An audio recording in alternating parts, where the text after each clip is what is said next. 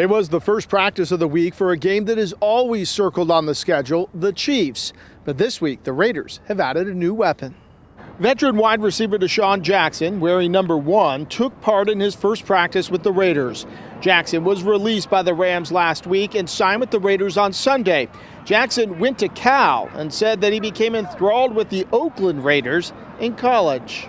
All them guys that played for the black and silver, I mean, there was something about it that was special, and they all had, like a pride, like, man, yeah, I played for the Raiders. So I was like, man, for it to come full circle for me to finally be able to say I put it on, I got a lot of vision for it, and I'm just, looking forward to the first game Sunday.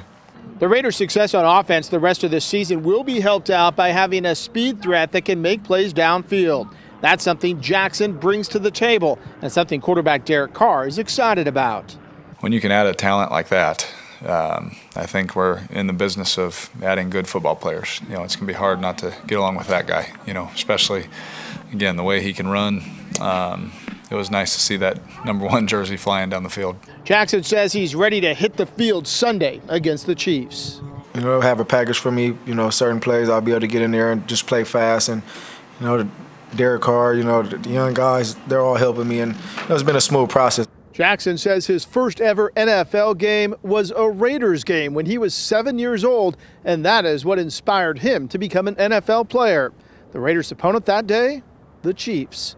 Kevin Bollinger, Fox 5 News Local, Las Vegas.